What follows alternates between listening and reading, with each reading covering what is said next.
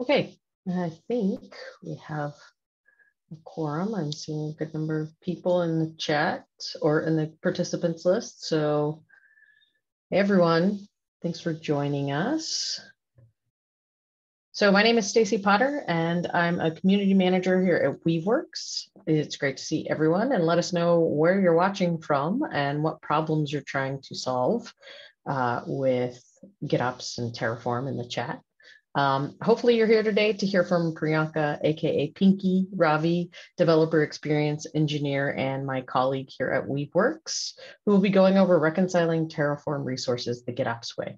If you're brand new to our various Weaveworks or GitOps talks or series, welcome. And if you've been coming to these sessions for a while, welcome back. Let's go to the next slide, please, Pinky.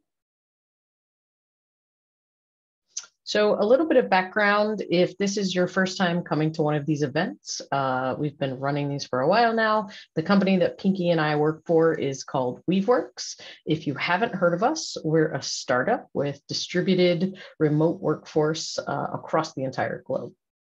So hopefully, if you do know us, you know us from so much of the work that we've done in and around open source. You probably have heard of our projects, Flux and Flagger, which are in the CNCF as incubating projects, and we've recently submitted our application to graduate. So Flux was also the project that recently kicked off the term GitOps, and it's really been cool to see lots of adopters of the project and see the community grow over the last few years. And Flagger, as many of you may already know, another open source project from our teammate Stefan Prodon, is centered around progressive delivery, such as blue-green or canary deployments. So Cortex is another one of the projects that is in the CNCF that we donated. That helps make Prometheus scalable. I mention that only because Prometheus is a key part of the progressive delivery possibilities with Flagger. And of course, there's other projects like Weave Ignite, EKS Cuddle, or Control, and now Weave GitOps, which is also a free and open source tool that provides a UI on top of Flux, provides sorry, just gonna restart. Weave GitOps is also a free open source tool that provides GitOps for your various needs and has a UI on top of Flux. We have many more, so if you're interested, definitely check us out on GitHub under Weaveworks, as well as the CNCF GitHub, where you can find our projects. And of course, we are a company that has paid products and services like Flux support. So if you're interested in learning more about those, please check out the website weave.works, or you can reach out to me or Pinky directly. So the next slide, please. So a little bit of housekeeping. We've bookmarked an hour for today's session. We may not go that long, but we have an hour. If you have lots of questions, we'll take them at the end. And I'm sure I don't have to explain too much about Zoom these days, but the one thing I'll mention here is that unless you have something really private to share in the chat, be sure you change the to everyone so that everyone in the audience can see your question or comment. Sometimes our audience members answer each other's questions too, so just make sure you do that. Otherwise, I will be copying and pasting into the chat there.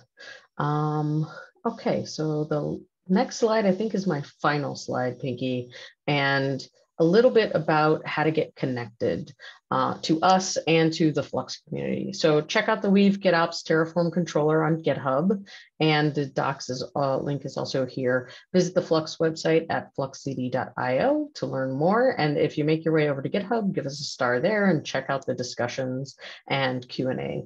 The Flux team, of course, is on the CNCF Slack under the Flux channel. So if you need an invite, I will drop all of these links into the chat in just a bit. So without further ado, that's my quick brief intro. I will turn it over to Pinky for the rest of the presentation.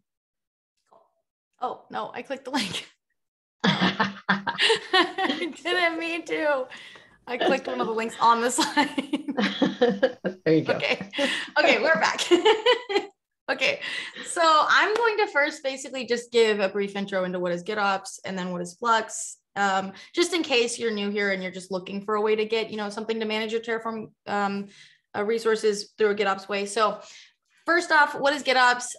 It's just an operating model for cloud native applications such as Kubernetes. It's not limited to Kubernetes. If you are doing a multi-cloud infrastructure, you can still use GitOps, but since we'll be focusing on Flux for this talk, we'll be talking about Kubernetes. It utilizes a version controlled system, most commonly Git, as the single source of truth. It enables continuous delivery through automated deployment, monitoring, and management by a version controlled system. And basically managing your infrastructure and applications declaratively is the whole goal here. So that leads us into the GitOps principles. The first one being a system managed by GitOps must have its desired state expressed declaratively. When things are written in code, they're more reusable. There's an audit trail. There's a bunch of benefits that come there. And I forgot to mention, the first thing I like to say here is that these are a set of best practices that have been defined through discussions with many different vendors and users by the GitOps working group. You can actually go to opengitops.dev to learn more about that. But don't feel like you have to have them all done in order to use GitOps. Everyone's journey looks really different, and you can start using GitOps even if you don't have this setup yet, and then you can harden and tweak your setup to meet these guidelines as you go. The second principle is that a desired state is stored in a way that enforces immutability, versioning, and retains a complete version history. So there's no sneaking in a change. Everything, there's a whole audit trail that's there. The third one is that software agents automatically pull the desired state declaration from the source. And the fourth one is that software agents continuously observe actual system state and attempt to apply the desired state. So this means that you wouldn't have things like configuration drift and stuff like that. So there's something that's always listening to your source and making sure that that's what's actually deployed. So what are the benefits of GitOps? People that use GitOps experience many different benefits, including stronger security guarantees, increased developer and operational productivity, enhanced developer experience, improved stability, higher reliability, and a consistency in standardization. So because everything is treated as code, everything's declarative, that creates a direct impact on security as well as consistency and standardization. If all configuration and security policy is treated as code, then everything can be held in version control. So any and all changes that are made are reviewed, and then they're input into an automation, like an automated pipeline. There's no manual processes, and hopefully that means you're less likely to be at work on a weekend. So that increases the productivity as well. So what is Flux? Flux is a Git-centric package manager for your applications, but Git isn't the only system you technically can use as a source. And it provides a set of continuous and progressive delivery solutions for Kubernetes. It's a natural extension of the benefits of Kubernetes. And at the core, it's basically just continuously monitoring your version control system and applying the desired state that's been declaratively stated there. And the nice part of this, like I mentioned earlier, is that you don't have to worry about configuration drift because it reconciles on a schedule. And if things have gotten out of sync for some reason, it will set it back to your desired state. And Flux really reduces developer burden because it removes the need for manual deployment processes. And the command line tool, the CLI, is a convenient way to bootstrap the system in a cluster. I will show that later really quickly, and to access the custom resources that actually make up the API. So this is just a brief slide that we made about Flux's journey as an open source project. Stacy already really kind of touched on this, so I'm not going to go into a lot of detail about it.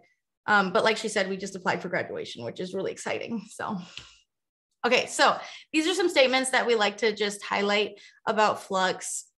The first one being that Flux provides GitOps for both apps and infrastructure. And like Stacy mentioned, along with using Flagger, you can actually deploy apps with canaries, feature flags, whatever your progressive delivery needs are. And you just push to Git and Flux does the rest. It manages deployments through automatic reconciliation. And it works with your existing tools. It works with your Git providers. You can even use S3 compatible buckets as a source, all major container registries, and all CI workflow providers as well. And it works with any Kubernetes and all common Kubernetes tooling. This is kind of the beauty of it too, that it really just plays well with what you're already using and what your own ecosystem already looks like. Flux does multi-tenancy and, as we like to say, multi-everything. Flux uses true Kubernetes RBAC via impersonation and supports multiple Git repositories. You can multi-cluster infrastructure and apps work out of the box with Cluster API. And you can actually use one Kubernetes cluster to manage apps in either the same or in other clusters, spin up additional clusters itself, and manage clusters, including lifecycle and fleets as well. And then Flux also has alerting and notification. It provides health assessment, alerting to external systems, and external events handling. And users trust Flux. I mean, I'll tell you why I trusted Flux as a user as well, but we get great feedback about Flux constantly. And also Flux has a really lovely community that is very easy to work with. If you do want to, get started contributing, we welcome contributors of any kind. The components of Flux are on Kubernetes core controller runtime, so anyone can contribute and its functionality can be extended very easily.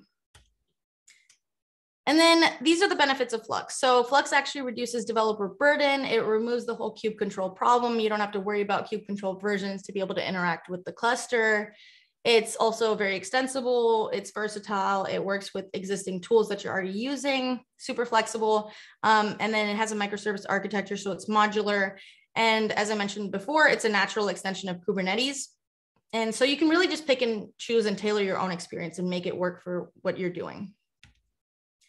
So I mentioned that Flux is a microservice architecture. And so Flux is actually a set of Kubernetes controllers. And if you're not familiar with controllers, a controller handles the lifecycle of objects in Kubernetes. So what should be done when the object is created, when it's updated, deleted, etc. And so each controller does a different thing. So the source controller actually fetches resources and stores them as artifacts. And then the customized controller actually applies those manifests, runs manifest generation using customize. The Helm controller does deployment of Helm charts. And then I didn't mention it here, but the Terraform controller, we're about to talk about it, but it goes along with those. And then the notification controller does notification dispatch. And then the image controllers actually work together to update a Git repository when new container images are available.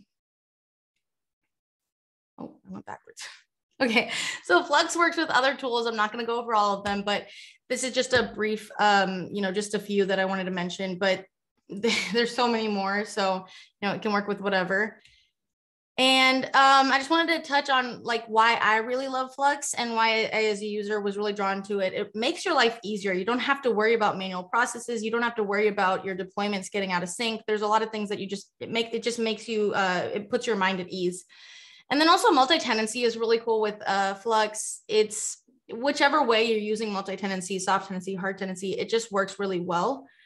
And then depends on is a nice feature where if you have something that's reliant on another deployment, such as a database, you can actually make sure that the database is stood up first before your deployment stands up as well.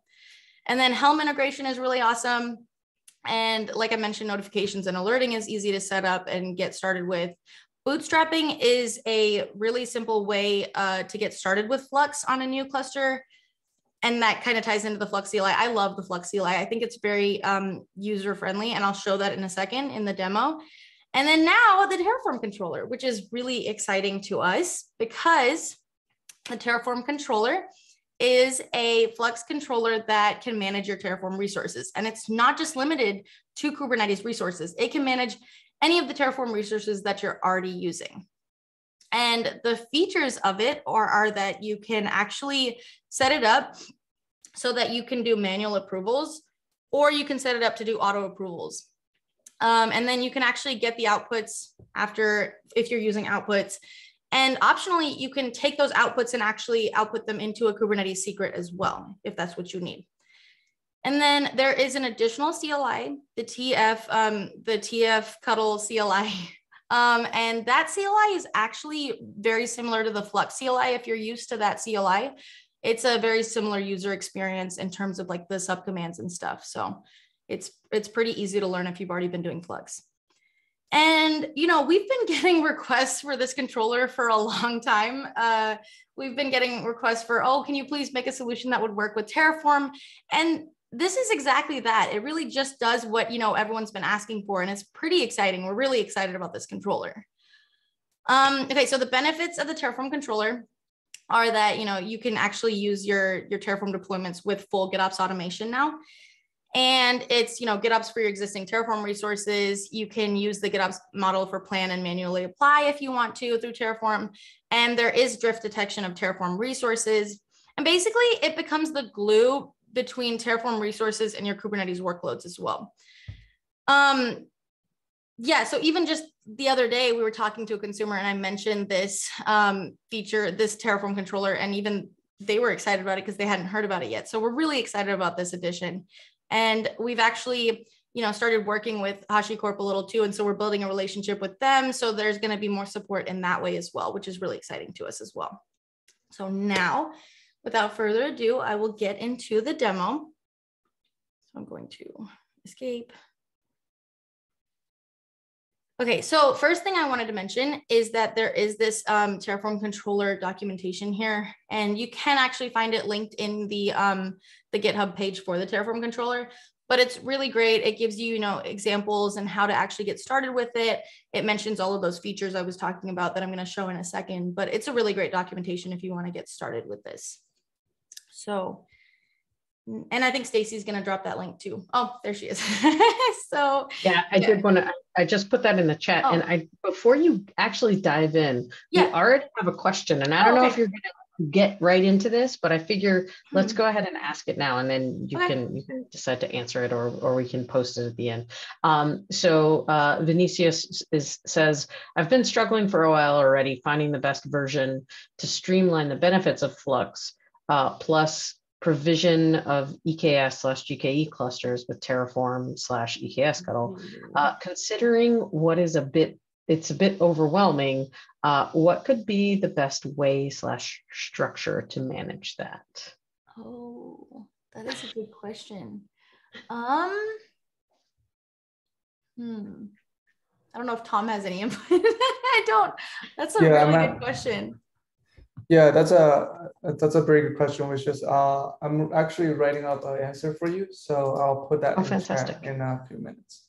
Okay, great. Thanks, Tom. And then maybe I'll come back to it after Pinky's done, and we can read it aloud. Yeah, and just to let y'all know, Tom is actually a maintainer of the TF controller. So that's why we brought him here today. So and he's also a customer's reliability engineer here at Weaveworks as well. So thanks for being here, Tom.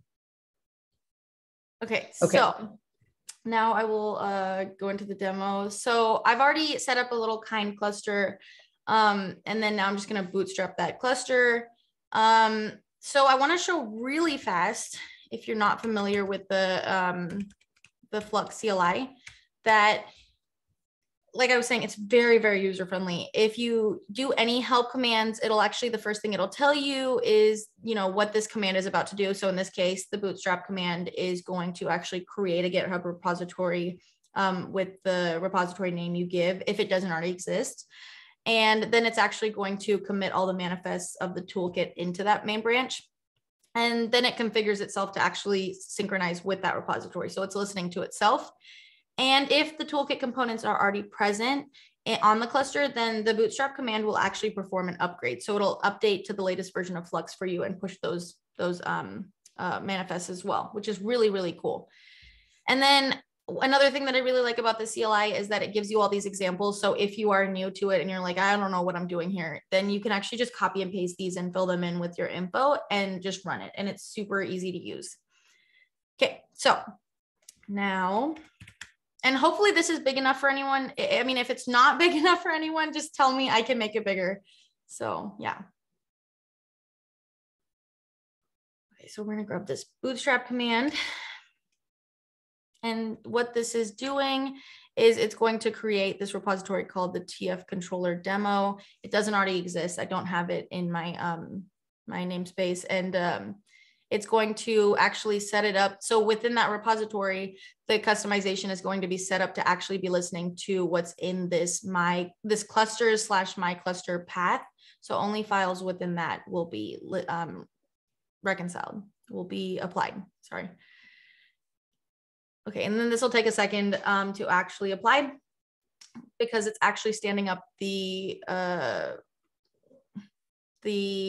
controllers as well. So it's standing up all of the resources that are needed. So it's done, and we can do a, so it created that Flux system namespace as well. So that's where all the components live.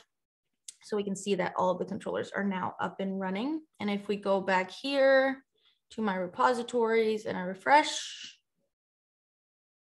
it is now here, updated 1 minute ago. And if I go in here, we can see what it created. So it created this GOTK components YAML.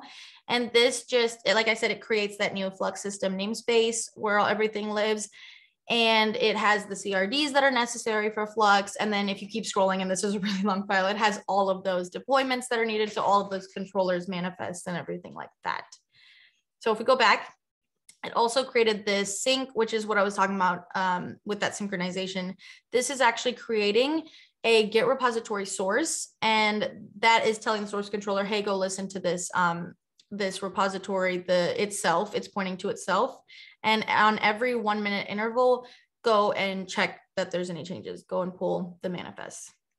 And then the customization is saying, yeah, so listen to that source that was just created above and apply the files within that path on a 10-minute interval. So every 10 minutes, go and apply those manifests.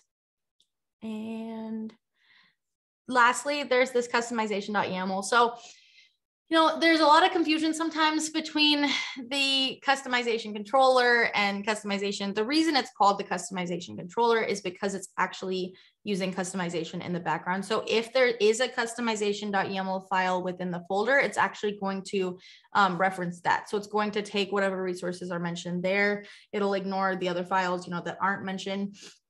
But if there's not a customization.yaml already specified, it basically creates one itself in the background. So that's why it applies all of the files it finds. It just creates a customization.yaml with everything.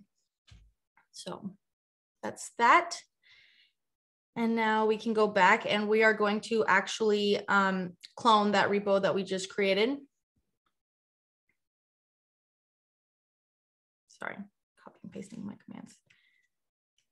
Okay, so we're going to clone that. And we'll CD into it so that we can actually get the Terraform controller stood up. We're gonna make a folder now for that as well. So we're gonna make a little folder under my cluster for the Terraform controller. And that's just because I keep forgetting to add things to my customization.yaml if I don't do it this way. So this is what's happening. So you can do it any way you want, but this way, at least I know that the customization is going to listen to this folder as well. So I'm going to open this in VS Code real fast so that I can add those files. So now we have this TF controller folder, and I'm just going to make a file in here called the TF controller Helm. So the TF controller is actually already out there as a Helm chart, and I am going to use the Helm controller to stand this up. So let's create a source that's pointing to a Helm repository first. So what this is doing is it's pointing to the TF controller Helm repository. That's what this source is doing. And then this Helm release is telling the Helm controller to actually go stand up this Helm chart with these specs. So that's what's happening here. I'll make this bigger. And then, so we're going to save that. I'm going to add those changes and commit them.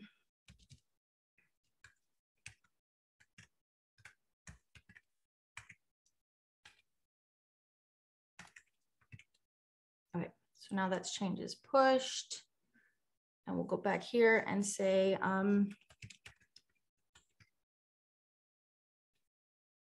sorry, KS Flux system -- with source. And what this is doing is it's telling that customization called Flux system that was created to actually reconcile, but the -- with source is telling it to actually reconcile the source that it's dependent on first. So go reconcile the Flux system source and then reconcile the customization. That way, if there's a change, you know, it'll pull it. And now if we do a control -n Flux system get pods, we can see that the Terraform controller is now up and running as well. So yay, that's pretty exciting. So then we will actually point it to, so what we're gonna do is I'm gonna do a very simple example, just a hello world with the simple output. I already have that project cloned here and opened here. Let me just open it. Yeah, so Here you can see it's just a simple Terraform file, a main.tf with a output that just says hello, and then it's pointing to this variable, and the default is world. So it'll just say hello world exclamation point as it currently is, right? So we are going to point a file to actually, we're going to create a source and a Terraform kind to actually point and apply that as well. So let's go ahead and do that now. And we'll just add it under here as well. So we'll say hello world sync.yaml. And in here, we will put simply this. So this is saying that go listen to that repo. And this is where that repo lives that I just showed in VS Code.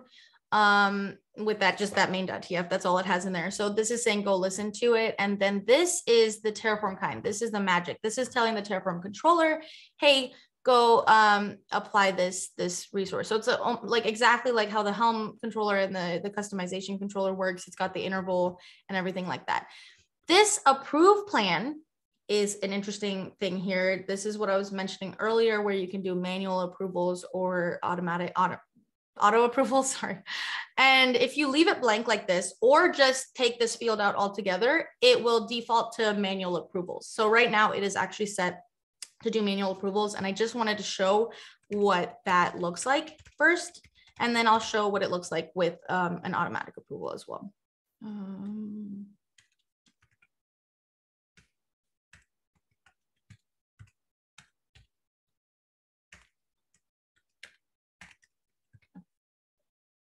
Okay, so now actually, I think yeah. the other terminal that you're in, or is that VS Code that you were in? Yeah, is it not visible? Oh, it's too just small. A little it's too small. Yeah, okay, all I've been doing in it, by the way, is just git add and git push. So like, don't worry, I've just been doing commits and pushes. So nothing exciting, at least that you've been missing, but yeah, that's awesome, good to know. Thanks. Okay, so I'll do another reconciliation now that I've made that change. And then we can go look if the source was created. So we can do a flux get source get -a. So that command is just saying go get all sources that are of type git, regardless of namespace. In this case, they just happen to be in the same namespace. So you can see that there's now a hello world source that was created. And then we can, so there's two ways now that we can actually go see the Terraform that was created, the Terraform controller, you know, the thing that was created. So the first one is that we can do kube control get Terraform, you know, the Terraform kind, and say specify that it's in the Flux system namespace. And so you can see that it's there. It's not ready. I'm guessing the plan is still happening, so it's blank for now. But the other way to do it is through the tfctl. Sorry, I'm getting used to saying that a lot. The tfctl command. You can just say tfctl dash. I'm going to show it really fast, just briefly. So there's a bunch of stuff in here. Lots of cool things, but basically I'm just going to run the tfctl get to just get the Terraform resources, but you can do a lot of things. You can even actually set up the Terraform controller in this way. I just wanted to show it with the Helm release, and, you know, so that you can push it and all that. I haven't played around with that yet, so I'm not too sure with how the details of that are. And keep in mind the tfctl is still a work in progress. You can actually install it as a pre-release in the latest version if you go to the GitHub and look at the releases, but just know that it's a pre-release, so it's still being worked on, and there's still a few things, you know, that are taking place. So if you find any bugs, let us know, you know, that kind of thing. And so, okay, so let's go ahead and say tfctl get. And you can see here now the plan has happened, you know, it's there. And just as we, I guess, expected or hopefully expected, it's saying, you know, set the approved plan. It didn't actually apply it yet. It's waiting for approval. And there are a couple of ways to do this. There is the subcommand of the Terraform tfctl CLI. And you can say, you know, you can actually approve it, but I want to show how you can do it through Git. So we'll go back to Git, and you can actually take this all of it, I guess, and put it in the approved plan section here. So if I go to that sync that we created in, the Terraform kind section and actually add it to the approved plan, I can tell it in this way to approve that plan. This is how I'm giving my approval. And by the way, this is the commit hash. So that's how it knows that you're approving that commit hash. Add approval. Sorry, I'm bad at typing and talking. So, okay, so that's done. And then now we can go back to here and do another reconcile.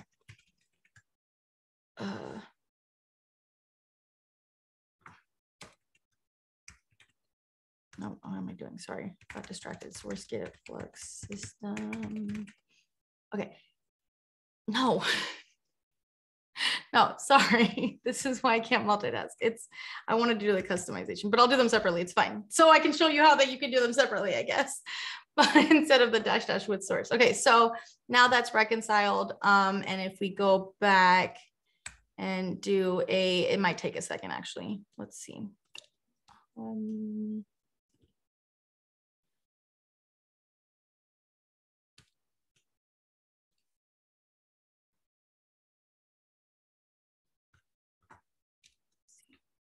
Or I did something.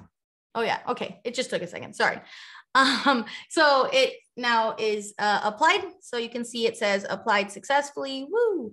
And if I wanted to see it, I can actually do, in this case, it's a, like I said, it's the cube control get Terraform -n Flux system. I guess I can do a describe. Let's do a describe.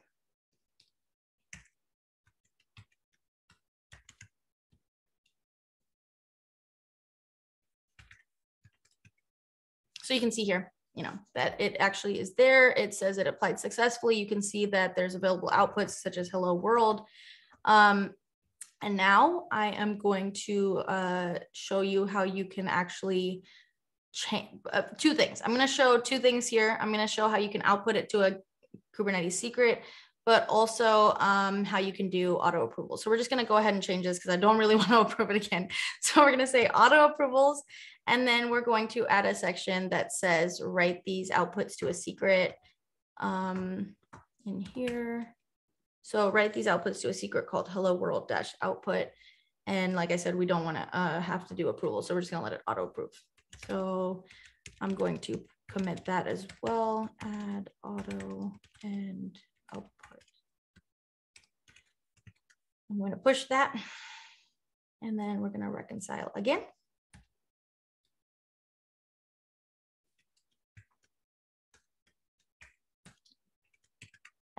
So now we're reconciling with the source. We'll wait for that. And then,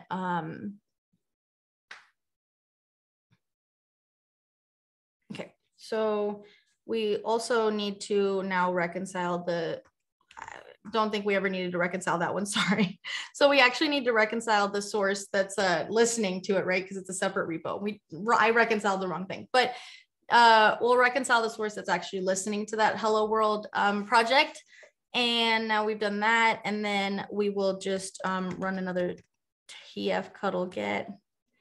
And you can see that it has done this. And so we can do cube control -n flux system get secrets.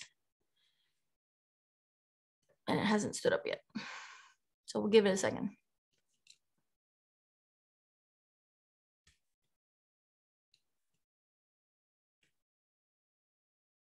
Did I push it? I think I pushed it.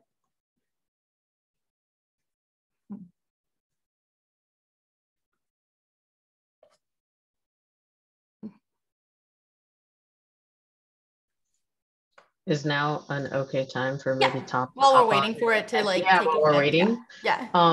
Tom, would you mind just coming on? I know I've seen you just furiously been typing in the chat, answering questions here and there, but maybe if there's a summary that you can give to some of these top points, would you be willing to do that? Sure, yeah. A lot of good questions.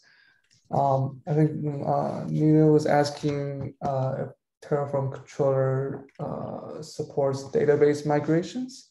So Terraform controller, it's running Terraform. So if you can do the things you can with Terraform, you can use it with Terraform controller. So it's not limited to certain areas of Terraform, like Kubernetes type of stuff. It's anything that you can do with Terraform, you should be able to do with Terraform controller. Okay, so I'll jump in here because it's working now. Or it was working before. It just took a second, right? Because Terraform plan and apply and all that. So yeah, so now you can see that there's a secret here called hello world -output. And so if we do a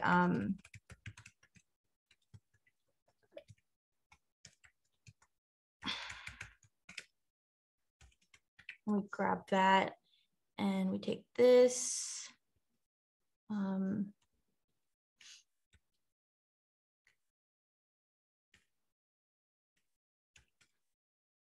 sorry, I blanked because I was thinking of something else. Okay, so I meant to actually change it, but I think this is fine. So I meant to change the value so you can see that it also would pick up a change. But if I had changed it to audience, it would say hello audience or something like that. So that's really all I wanted to show were those features. So yeah, now we can move on to questions and if there's any clarifications about this as well. Thanks, Pinky. Yeah, there's been lots of chatter, lots of questions coming back and forth. But I think Tom has pretty much answered everything in the chat. So if anyone has any other questions, I would say go ahead and pop them into the chat now. You can definitely take them. So going back to Vinicius's, and I'm sorry if I'm pronouncing your name wrong. My apologies. So Tom, did you want to summarize on Vinicius's question and your answer there as well? Yeah, sure. I think one of the first questions Vinicius was asking is, how would you streamline Flux, CD, and cluster provisioning with Terraform? And what's the best way of structuring it? So my answer is structuring Terraform is an art. There's no science behind it. It depends on the organization. I've structured it differently with Terraform modules in the one repo, and the actual files in a different repo or in the same repo. So it really depends on your organization and how you want to manage those. So whatever makes sense to you on Terraform, structuring your Terraform repos would make sense with Terraform controller. Terraform controller doesn't really care how you structure it. It just, like Pinky was showing, you just need to point it to a file and that you want to reconcile with Terraform controller. That should work. And I think a follow-up question is also related to state and auth on that regard. GCP, AWS, okay, secrets, where is it configured? Is that question about the Terraform state? How you would store those? So those secrets you can store them as Kubernetes secrets and provide them as variables into your Terraform files. In Terraform provider or the state section, you can use variables as I think, if I remember correctly, and yeah, that's how you store those secrets. We're using as much of Kubernetes native functionalities and Flux functionalities as much as possible, so we don't create new kind of unique type of style when we write this Terraform controller. Got it. Thanks, Vinicius says, and thanks for the answers. Fantastic. Thanks, everybody. All right, I'm gonna do one last call out for any questions, but Pinky, do you wanna, I know you're showing the slide, so give everyone the resources there. Yeah, so like Stacy shared, the TF controller lives there in our GitHub, in our Weaveworks GitHub. And there's also a link to the Terraform controller docs. I think Stacy just posted both of those actually again. You can go start both our TF controller and our Flux 2 repo as well. We love that. And then also, if you want to learn more just about Flux in general, you can go to fluxcd.io. That's where our documentation for Flux lives. The TF controller is not yet in that documentation. It will be, but since it's so new, we're still working through that. And then also join us on our CNCF Slack. We have a Flux channel, and join our Weave online user group so you don't miss future talks like this one. There's a lot of great talks that are going to be coming up soon too. So we're very excited about that. Great. Thank you so much, Pinky. This was awesome. And you're getting lots of kudos and thanks in the chat. So thanks, Tom, for being here and answering all these great questions. Thank you, audience, for attending. And yeah, we look forward to seeing you next time. And Pinky will be at KubeCon EU as well and GitOpsCon. So if you're going to be there, make sure you pop by the Flux booth and say hi to Pinky. So thanks, everybody. Really appreciate everyone being here. Have a wonderful rest of your day, evening, wherever you might be. Thanks so much.